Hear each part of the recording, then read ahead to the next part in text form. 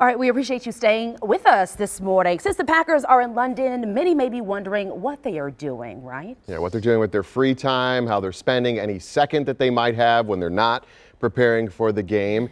We have some food they might be eating. Yeah, one British pastry favorite could be on their menu. So it's called pasties. Pasties are dough-filled pastries that were a staple of Southwest England and came to Wisconsin when Cornish workers migrated here. So they kind of remind me of little Hot Pockets. Some people say pasties or pasty, and they both mean the same thing. It's also known as a favorite on Milwaukee's north side. Near the intersection of Burleigh and 36 is a piece of history. Milwaukee and London history. We love Reynolds pastries. My kids love them.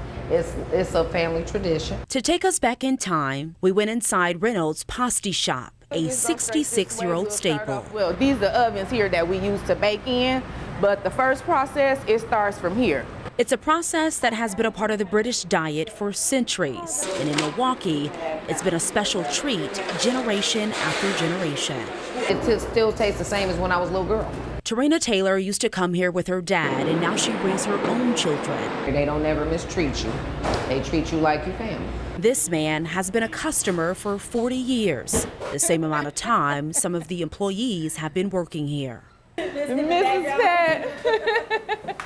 During our walkthrough, cashier Shanika Barkley introduced me to Miss Pat. She didn't want the spotlight, but she actually really deserves it. She's been working at Reynolds for 40 years and has barely missed a day of work. Living in West Dallas, she commutes to work by bus.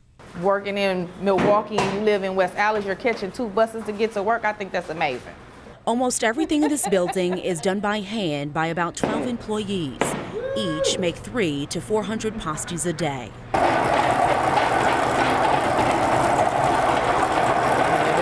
All it takes is a little dough, stuffed with potatoes, beef, onions, and carrots to make the perfect Reynolds pasty. It's hand-wrapped and prepared for a pastry treat. From London ideas to a Milwaukee essential, Reynolds has had customers from all over the world. Australia.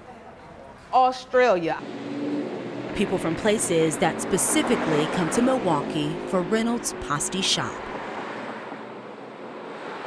And who would have known that that's there? I know. And I think it's so cool. It's just a piece of history sitting on the corner there. And you heard her say Australia. I asked her if she's ever surprised by the people who stop by, how far they come just to come to the pasty shop, because they said no one else really makes them around the country. Yeah, like I want to go try one now. Yeah, you should. I tried it.